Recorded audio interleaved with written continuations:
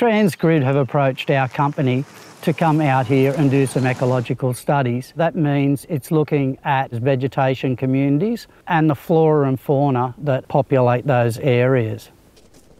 So this is classic mallee habitat. There's not a lot of understory, and that's because animals have been grazing here. The elements that we're trying to establish is what's the status of threatened species in this area and what's the quality of the vegetation in which they could occur here. There's a number of different traps that we use for targeting different species.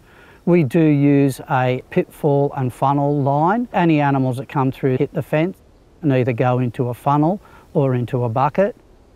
This one is Bollinger's skink. You can see the bright orange underneath his chin there, that male breeding flush.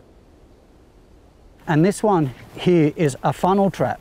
It's a bit like a potty mullet trap. You can easily look through it and see against the light whether there's anything in it. In this occasion, we haven't caught anything. We also put out a range of little box traps. The animal walks in and walks on the trap door, and then the door flings shut and the animal's trapped inside. We place the traps in shaded areas in case the morning sun might heat them up and make the animals too warm. We're also using remote cameras. Now those remote cameras are triggered by movement in front of them.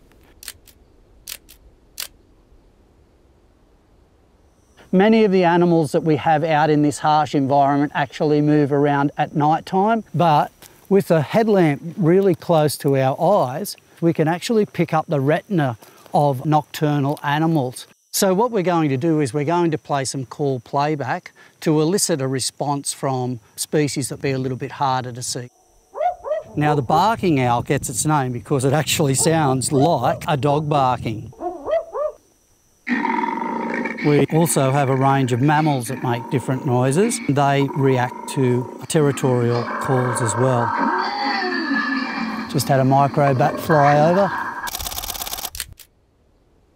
The study that we've been conducting has been running now for about 15 months, probably around 100 kilometres. We've got 6 botanists out here and 2 fauna ecologists. It's really, really important to know whether threatened species are in locations like this so we can make allowances for their continued existence.